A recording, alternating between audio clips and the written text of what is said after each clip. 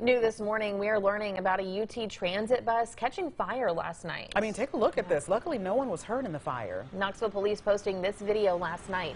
They say they found the bus fully in flames along White Avenue and 22nd Street. KPD and UTPD assisted the fire department to get the scene under control, closing several streets. There were no students on board at the time, and the driver was able to escape safely. We're still waiting to hear the cause this morning. We'll keep you updated as we learn more.